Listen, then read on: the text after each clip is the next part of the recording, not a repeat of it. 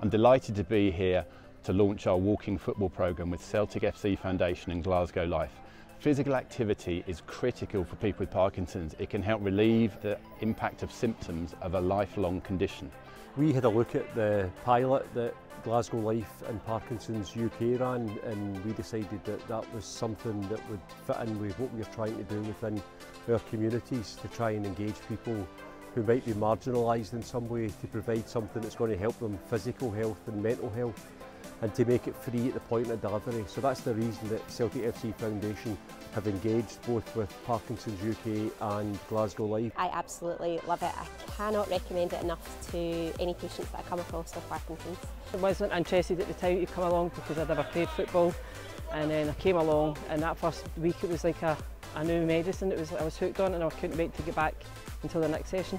One of my guys that was one of the initial participants in our pilot quite early on told me that it had changed his life.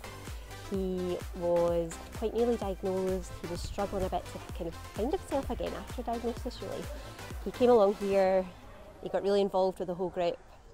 He now attends normal walking football, he attends Parkinson's walking football, he goes to table tennis, he golfs. He's totally hit his stride and he gets so much out of this. It's good for the social skills to meet people with the other disease, because it's not a chance you get to meet so many people in a crowd with that same, condition. From a physio point of view, it really gets everyone involved in loads of multitasking, high intensity, fun exercise, and that is exactly what we want people to be involved in. We hope that this project can thrive and prosper over the coming years. There are over 2,000 people in Greater Glasgow living with Parkinson's, and this is a fantastic way for them to come, get some activity, hang about with people who have got the same condition, who understand what it's like, and that's why this programme is so important.